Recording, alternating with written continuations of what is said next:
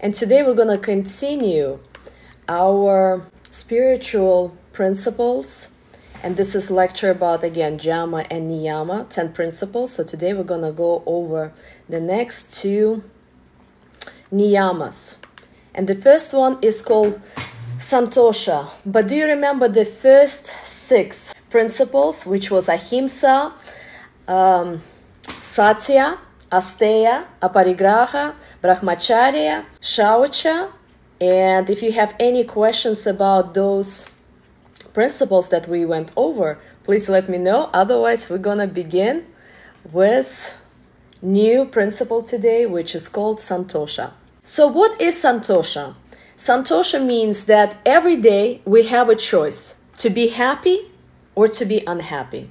You can have a choice right now to be happy, even if you're going through a breakup, even if you lost a job, even if you have a mean girlfriend, boyfriend, husband, wife, or you have no income and you don't know what's going to be tomorrow, but you still have a choice to be happy, no matter what are your circumstances. Santosha is, again, the choices that you make every day. You can choose either good or bad. You're choosing to be happy or you're choosing to be unhappy. And so Tosha from Sanskrit is the translation, which means fulfillment, balance, and happiness.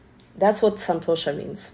But sometimes people get motivated by seeing a movie about, let's say Christ. And then they're walking around disliking Muslims and Jewish and Buddhist and everybody else. But then it's not about goodness, because then it's about judgment. And by doing that, we're not making a difference with anybody. Or you have a choice. Let's say you have a choice to be around people who are constantly cursing, drinking, smoking, and doing drugs. It's also a choice, right? And then you cannot say, I'm a victim of circumstances. My life is not working. Because you're making a choice. And so we always have a choice. Or either being in a positivity and enlightenment or negativity. And so why Santosha is important? Because in meditation, if you're saying to yourself, I don't like myself, nothing is working, life is difficult, life is bad, then meditation not gonna work. Your spiritual path not gonna work. Because you're already having a mindset that things are bad, everything is bad in my life. And that is in a way for you to connect to higher power, to connect to Creator.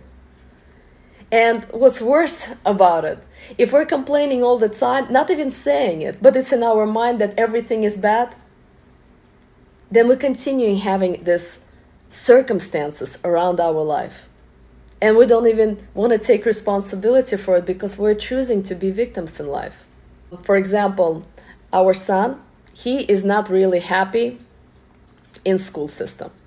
He's complaining about teachers. Teachers are mean. Teachers are strict. There's a lot of discipline. He comes home and he complains a lot. But then I tell him, honey, would you like me to take you to another school? You can do homeschool. We can do private school. We can do anything. And he said, Mom, no, I really love my friends. Don't ever tell me to betray my friends and go to another school. And so then I have a choice to concentrate about school or remind myself how much our son loves his friends in school. And do more of the play dates after school so that he is viewing school from the good and not just bad. So every time we have a choice to look at the bad of the husband, that husband is drinking, husband is smoking, husband is not making money, husband is lazy. And if we're concentrating on that, there'll be more of that. And if we're concentrating, wow, husband or wife is helping to cook, husband or wife is helping to raise kids, husband or wife is helping you with other things. And then things are starting to shift because we're no longer victims of our circumstances and we're seeing the good in our partners, in our life. And in Santosha, again, it's so important to concentrate on the good in our life and be grateful to what we have in life. Otherwise, we are pretending that we're on a spiritual path. Because in the background, we're complaining. We're hating ourselves, or we're hating our partners, or we're hating our work, colleagues, or friends, and we're gossiping and complaining. And in that, you cannot achieve this bliss and breakthrough and growth in spirituality. You're kind of in a space of swamp. And in a swamp, you are not rowing. You're just stuck. And that is the biggest problem, because sometimes the second problem in people when they're meditating, they get into the space where they stop hating themselves or others, and now they're content. They're content in life, but they're not putting any effort to continue to grow.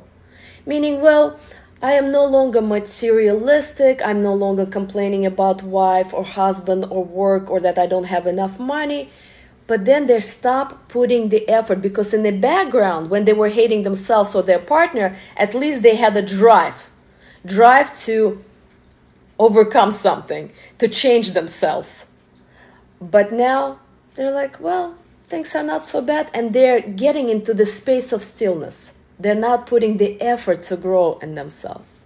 And so in Santosha, we have to get to the space of being inspired not by fear to changing what's wrong with us or what's wrong with our partners, but from the space of love. The space of love and desire to grow, not to change us because we're bad, but to change ourselves because we want to serve others. We want to serve God. We want to serve community. We want to serve husband or wife. And that's a completely different space. You're no longer driven by fear or hate. You're driven now by the space of love. Sometimes we put the picture out there that we're so wonderful and so good. But in meditation, you're going to see some of your darkness as well. And some people get so depressed when they start seeing their darkness, they're like, no, I'm definitely not going to do that. But there's also a reason why the Creator is showing our weaknesses and what we're struggling with. But again, we have to have a desire to overcome through them and not trying to use Him, you fix me. Because in doing that, you're not achieving anything. You kind of, again, in the space of stillness and swamp, it's like dominating. Well, God, come on, help me, fix me. Something is wrong with me. And we got to come from the space of love and acknowledgement. And Santosha also means that when even if we go through a hard time in life, let's say you're going through divorce or a breakup and someone really hurt you, you're still concentrating when you wake up. I have 2 arms, I have 2 legs, I have a mind, I'm creative, I have education, I am kind, I am loving, I am wanting to help people. I'm gonna find a job, even if I have no penny, and even though husband left me with nothing. You're still thinking about what good you have, and you're concentrating on what you have good, and not on what's not working. So again, in Santosha, we want to get to the space of acceptance, love for myself and everyone around me. That there's nothing wrong when you're accepting everything that you have.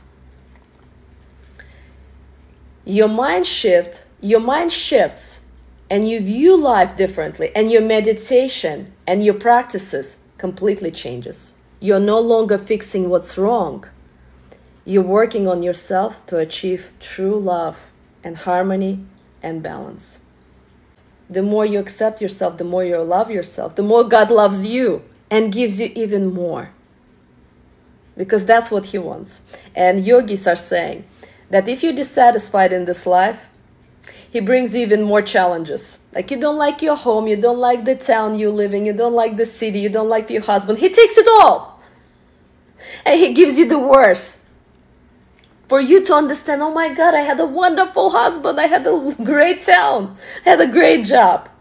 Either in this life or next life. But if you appreciate what you have right now, He makes it even better. You start to see the goodness in your husband. You see the goodness in your wife, in yourself, and your job, and your work, and everything. And he gives you even more. So somebody is asking, Santosha is a practice also in meditation, right? No. Santosha is, we were going over 10 principles, Yamas and Niyamas. So the 6th principle is Santosha. And you got to watch my other videos to see other principles. It's a yogi principle that help you in meditation to connect to higher power. If you're living correctly, you're doing meditation. And when you're doing correctly meditation, everything starts to open up. Everything becomes clear. Then you become really happy, not depending on anyone else to fix you and make you happy. We are fully responsible for our life. And Santosha was the 6th principle. We're going over the 6th principle.